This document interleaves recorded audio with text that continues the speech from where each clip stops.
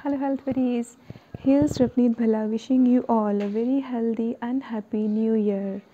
May Lord bless you all with kindness towards others. So let us take a pledge this new year to eat healthy and clean and stay active and kicking, because the world is surrounded by disease and viruses that we ought to protect ourselves from. And how we can do it, we'll learn it together and we'll do it. Chalo, let's get started.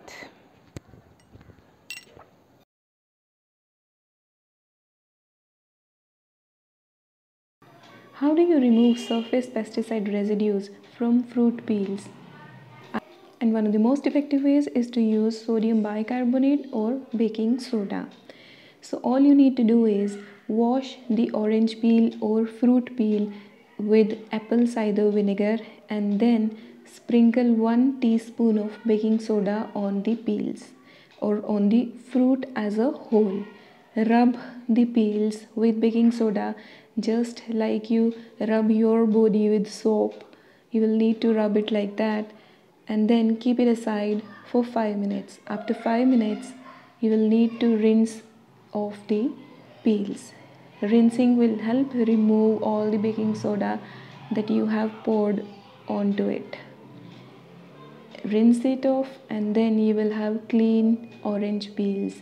And remember, fruit peels are loaded with antioxidants, phytochemicals, polyphenols, and they are packed with vitamin C.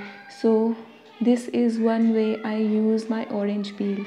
I often dehydrate the peels or sun dry them or dehydrate in air fryer, or I just scrape off the pith or the white part and then use the peel in marmalade or baking, for example in a cake, or you can add this to any other recipe that you want to flavor with naturally.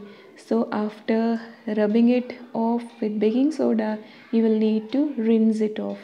Rinse it really well. And now you might be wondering that we are wasting this much amount of water. Well, my dear friends, no. If you have grown tomatoes at home, you can use this water to water your tomato plant, because baking soda really helps the growth of tomato. So you can pour this onto your tomato plants, and this is what I am doing here. So after rinsing it off, pouring the water onto the tomato plant, the next step is to dry the peels, and dry the peels or dry the fruit as a whole, so that you can get a glossy peel which is all clear of pesticides. And do share in comments how you clean your fruit peels of pesticides or even vegetables. Do write to me in comments. I hope you like this video to remove or clean orange peels of pesticides. If you do, please like, share and subscribe.